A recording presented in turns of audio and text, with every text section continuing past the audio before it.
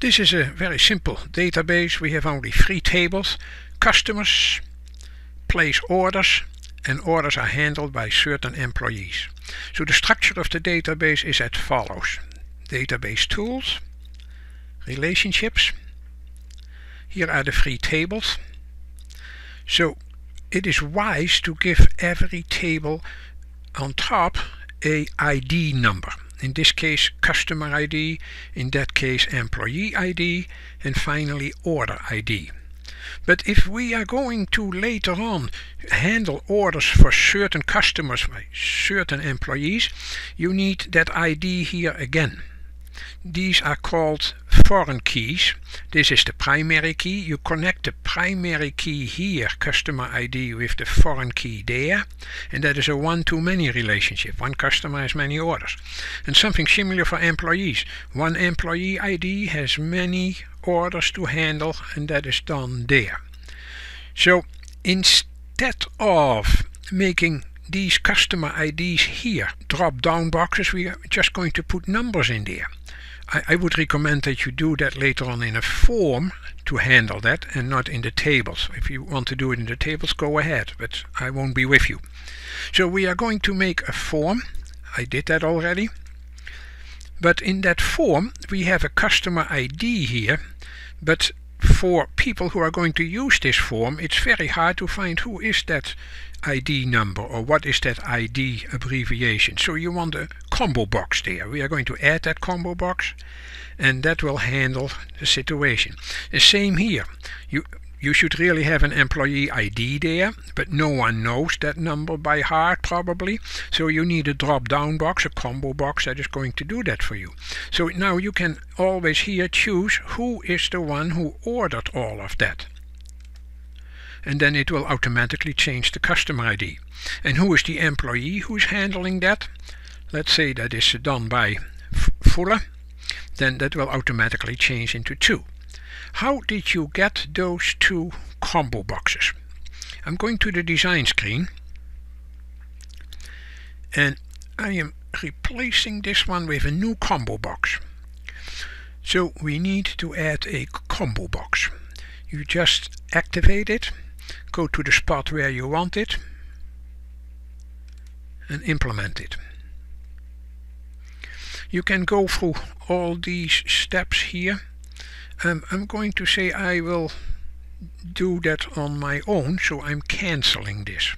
So we are going to the properties of that unbound box. Right click, properties. And it's probably wise, instead of going to all or whatever, to go to data. The control source behind this box is that ID number. So I go to the drop-down box. That should be the customer ID. But I don't want to see a customer ID in there. I would like to see the names of those customers. So we are going to make a row source that is a query type. Go to the row source and click on the ellipses, on the 3 dots. So in order to find the customer, we open that table and we put in there the customer ID in that query and the company name. But you want to make sure that they are in company name order, in an ascending order. Okay. So now if I would show you the results of this, this is what it's going to give. So I'm going back to my design screen, save all of this. Okay. And we are going back here, for we are not completely done yet. The bound column is number 1, that is that ID number. So that is going to update the control source. But you have to do a few more things, and they are probably in the format section. Okay. You want to say we have a column count of 2 columns. But you don't want to see the first column. So we are going to say to the column width that should be 0 inches, semicolon, and 1 inch. So now we should be able to manage that. When I go to this screen, you will see here that you can choose any kind. You have to widen the box, but I'm forgetting about that. And that is the ID for the cracker. The same story for employee. You could start it from scratch, like we did before, or you can use the wizard. Let's this time do it with the wizard. That's probably easier, but now you understand what is going on in the background. So we insert a new combo box, but this time I'm going to use the wizard. I want the combo box to get the values from another table or query. Next. From the table employees. Next. What do you want from those two? Employee ID and then last name and first name. So let's do both. And next. In an ascending order by last name and then by first name. Next. This is what it's going to do, and it says hide the key column. So that is the column that has the ID number in it. Next. Remember the value for later use? No.